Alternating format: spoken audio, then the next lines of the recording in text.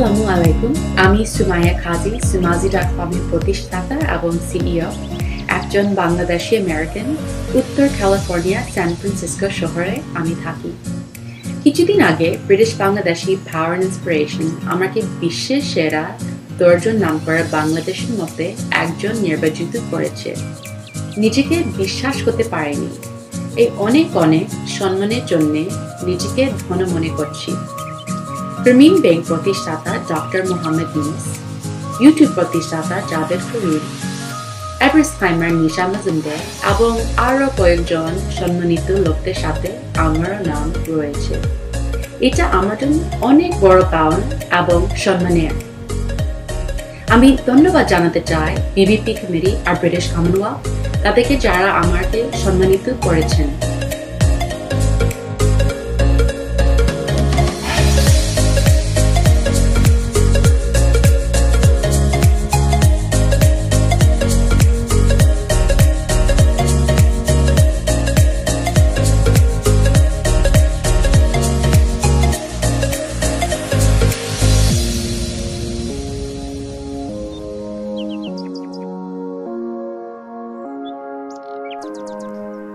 Cleopatra.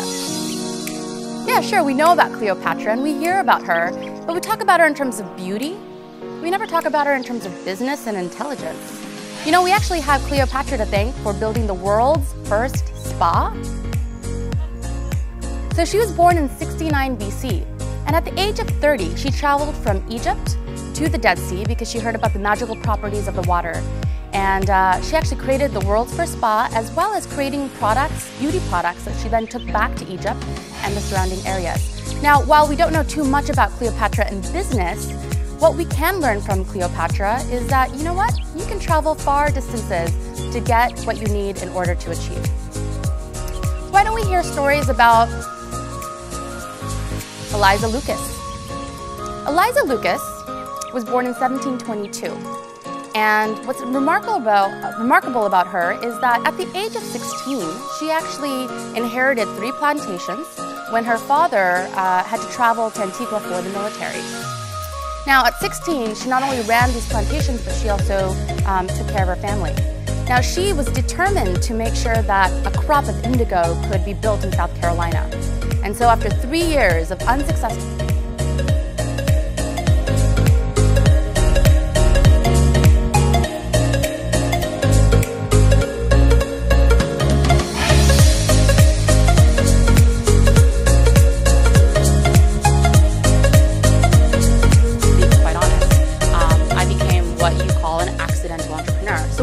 frustrated about. I was frustrated not seeing young people in the news.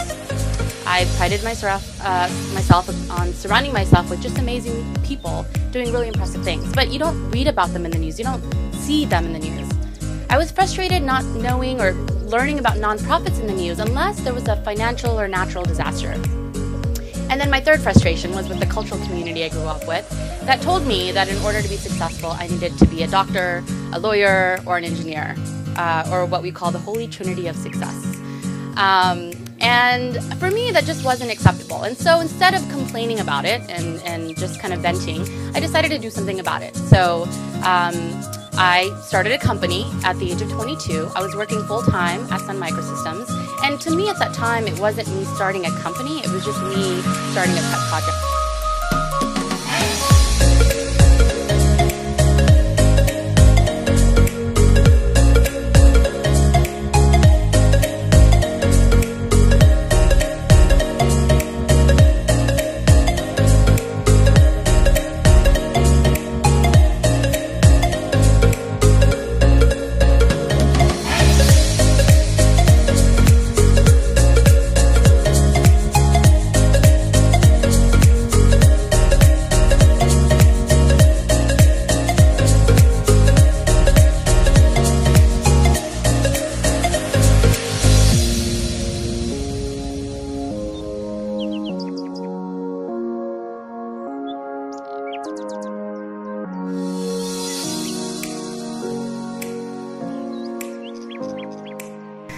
However, when I started both companies, I never really went into it thinking about being a female entrepreneur or being a woman entrepreneur.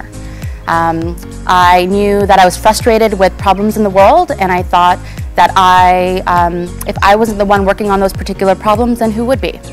And that's really how I got started. It's that simple.